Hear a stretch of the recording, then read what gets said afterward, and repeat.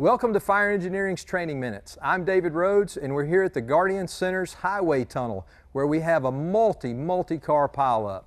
I'm joined with Jamie Brads from Spec Rescue. How you doing, Jamie? Very well, sir, today. Good to see you. Good to see you again. All right, tell us a little bit about what we have.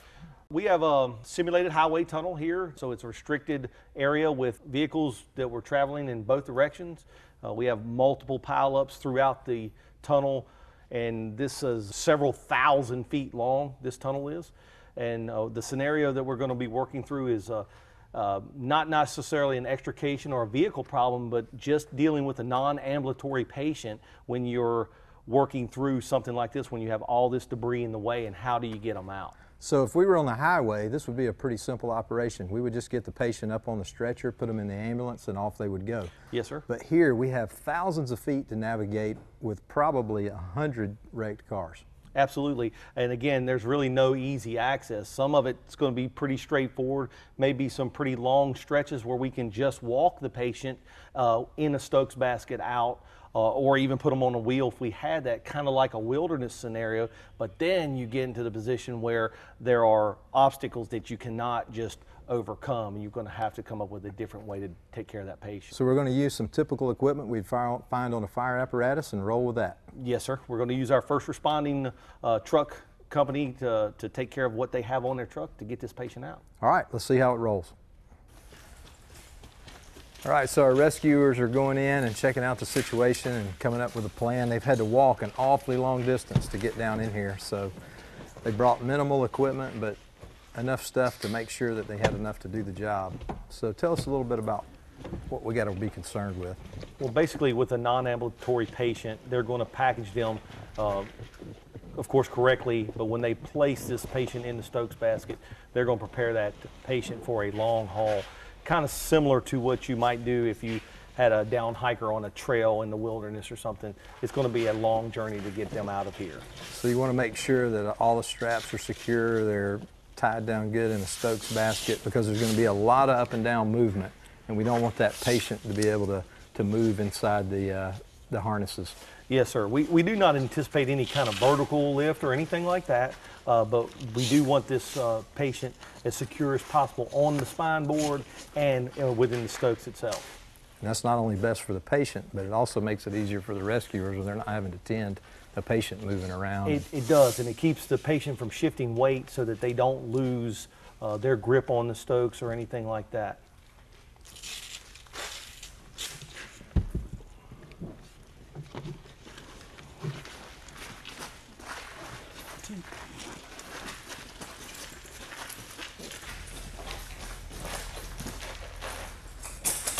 All right, Jamie, now we've moved over to just a traditional rescue basket. Gives us some good stability and something to hold on to as we move through. It'd be very difficult just to carry that backboard the distance we have to go. Absolutely. They basically has a simple cross-lashing system, but it's very secure for this horizontal movement and the over obstacles movement that they're going to have to make. And that system's pre-rigged already on the basket, correct? With this particular model. With what they're doing now is they have fashioned up some webbing slings so that instead of just hand carrying the basket, they know they've got to go a long distance. They're going to position themselves in 4 corners, and they're going to clip the carabiner into the rail of the basket so that the harness basically, or the shoulder strap basically, is going to carry the weight of the patient instead of just their hand. So instead of just using that tricep and that muscle in the arm, a little bit of shoulder, they're going to distribute that weight out across their whole torso. So when the guys have a lot of clear ground to cover, they can use those makeshift straps that they fashioned up from a few seat belts out of the cars they got? Yes, sir. Seat belts, webbing, prusik cords, anything the guys can come up with. These guys fashioned these out of stuff that was readily available to them. It makes it a lot easier for them to carry them a long distance. All right, now we're coming to our first obstacle. Yeah, they're going to just set the Stokes down and take the straps off, probably just lay them into the basket in case they need them again. They're going to just lift the legs up, put them on the bed of this truck. It's got a bed liner, so it should slide pretty easily. As they secure that, a couple of guys are going to transition around to grab a hold of the feet. Basically the same position that they were working in before.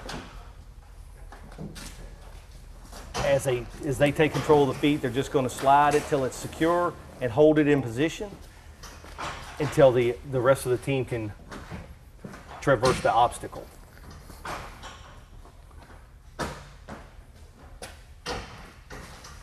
Once they have all hands in position, they're just going to utilize the vehicle until they can get everybody back in the same position they were in. So it's a little work smarter, not harder. Absolutely. All right, now we're coming up on our second obstacle. Our crew came in this way, so they already knew they had their ladder and some other equipment, and they left it here. So what are they going to do here? So basically what they're going to do, they're going to utilize a ladder so that they can use it as a long or a lever. They're going to attach the Stokes basket to it, just a simple attachment with a ratchet strap, a 2-inch heavy-duty ratchet strap. They're going to ratchet the Stokes to it so that they can put it up on the pile and slide it over. Note that they're taking caution not to put the ratchet strap material anywhere where it's going to hang up or be a rub problem. And we're going to find these like in our vehicle stabilization kit. Oh yes. We have ratchet straps there. Mm-hmm. So with the amount of extrications that's going on here, probably going to be plenty of those on the thing. Oh, absolutely.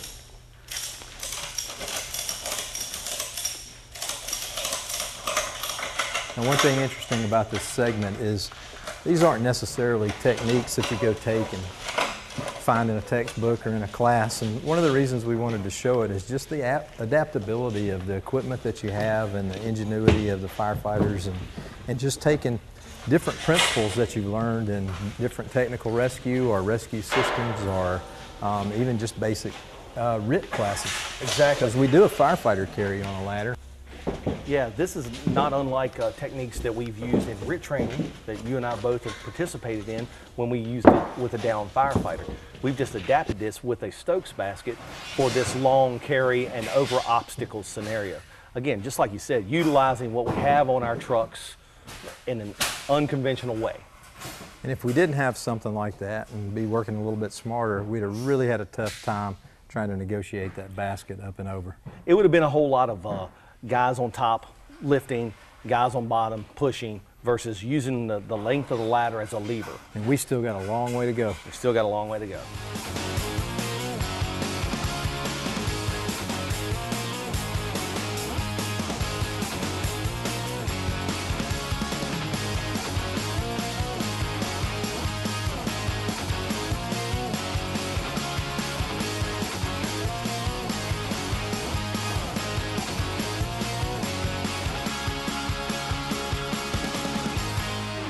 All right, so we're in the highway tunnel. We set up a little course, kind of an O course almost, for them to negotiate with a patient.